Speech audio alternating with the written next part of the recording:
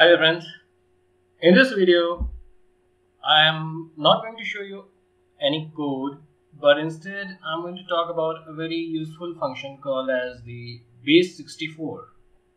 So why do we need base64?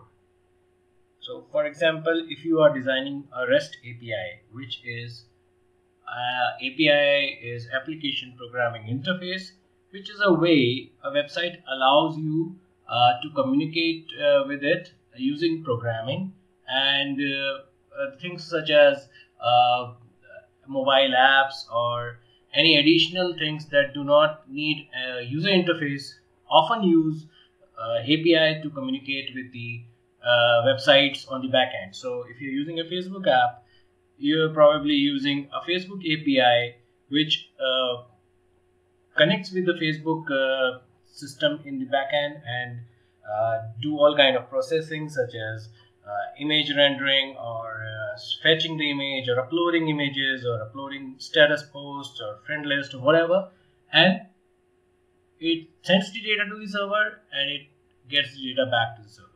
So REST API is very useful for doing a communication between two different systems, and that's where the base64 concept comes into the picture. So I'm not a very knowledgeable person about the internals of the base64, and I don't think that you also need to know a lot much detail as to what base64 does, but understand the concept of how it can be useful in your web design or your API design or any which way we want to transfer data between two disparate systems, which one could be a mobile system and another could be a server, or between two mobiles, and whatever it is, it doesn't matter. So base64 is a way where you can transmit the data by first converting into certain format using the algorithm called as the base64, and then transmitting it to the another system where it understands that the incoming data is also in the base64 format, and it does an application of certain kind of functions or methods in order to convert that data back to the original format. So for example, if you have an image, let me explain the concept of image for you. This is a very nice website.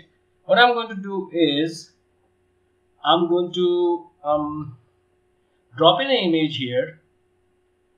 Okay, let me just drop this star.png onto this website and let's see what happens.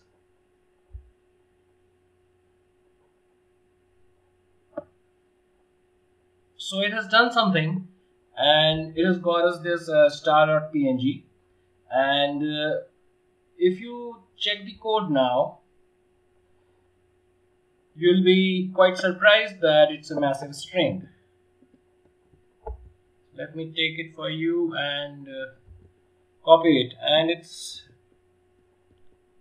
quite a bit of gibberish as to it doesn't make any sense to you as a person, or if you just give this file to your friend, they probably would not be able to make heads and tails out of it. And as a developer, we do not need to, because the base64 algorithm that we had just talked about now converts all kind of data that you have provided to the API of this base64 algorithm, and it has converted that data into different kind of characters. So basically you are not passing an image as such between two systems, but you are passing some kind of characters, and it has been found that this works better than if you are passing the binary data like 1001, and it is more consistent and easily understandable by the other any other systems. So if you are transferring data from PHP to Java, both systems should have knowledge of how to convert and unconvert the the file into base64, and they can just communicate data as if they were like on the same platform or even on the same now we take this data, and if we just examine it for a moment, we'll find that it is on the if we just examine a few characters here, we'll find that data is image png base 64. So what it has done is it has taken the image file that was a png format, and it has added base 64 and it has added the string that you see that I've highlighted, the data colon image slash png semicolon base 64. It tells the other system that the data after this is a PNG format and should be treated like that. So what you're gonna do when you receive the data back in system is just to take it off, okay, and copy the whole thing, okay, and go to any website. For example, let's search for a website that converts the image, convert base 64 into image.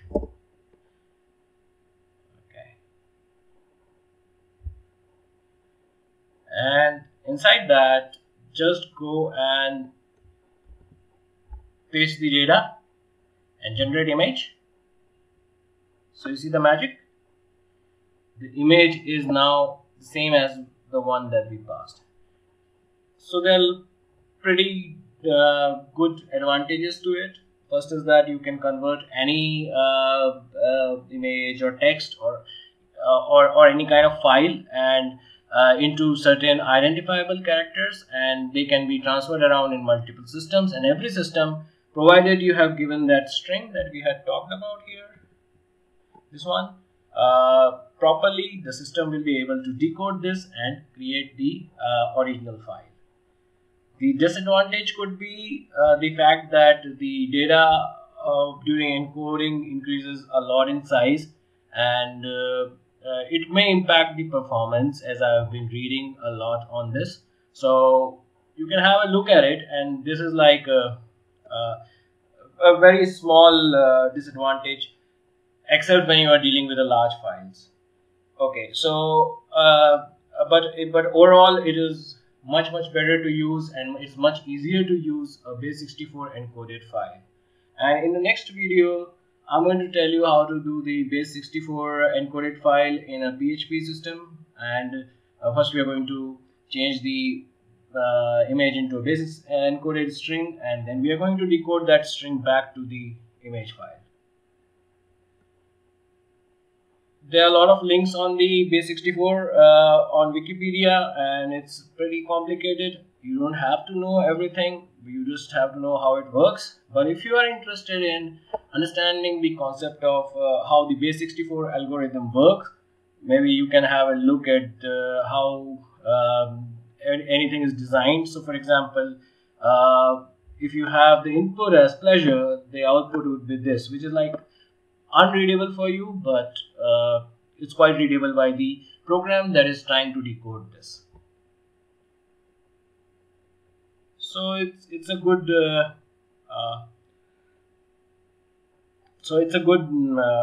repository of information about how base 64 works and how you can utilize it to your advantage. And in the next video, I'm going to show you how to actually use the PHP to encode and decode image file.